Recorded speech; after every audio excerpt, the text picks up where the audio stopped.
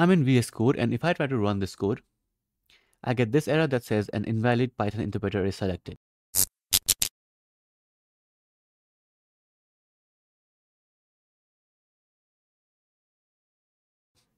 So what's happening here is you might have selected an older Python version that you have uninstalled, or you might not have selected Python version at all.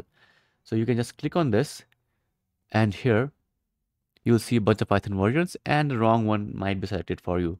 So what you can do is you can just click on this. Okay, if you see a Python version, just click on this and you can run this and everything will be fine. But if you're not seeing any Python version here, then you can go to your Python installation directory manually and then fix it. So to do that, just click on enter interpreter path, click on find, and go to your Python installation directory. In my case, it's inside C drive. Most probably if you're on Windows, this is where it is installed for you too.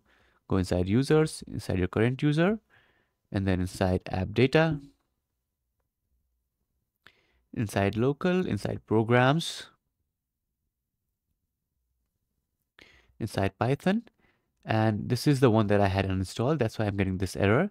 So you need to choose the one that you have installed. So if you have multiple Python versions here, just go inside any directory, and here you should see python.exe.